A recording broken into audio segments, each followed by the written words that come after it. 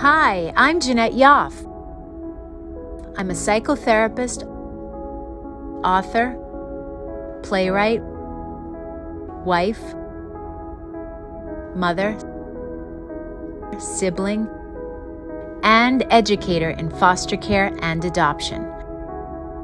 I have a mental health practice in Los Angeles and founded Celia Center, a community organization named after my first mother, Celia.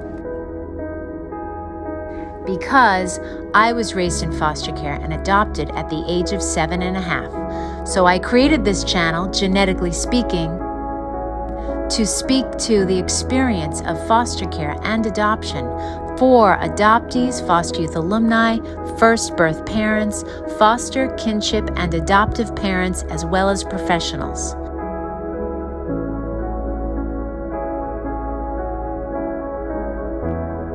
Because genetically speaking, knowing where you come from gives you insight into who you want to become.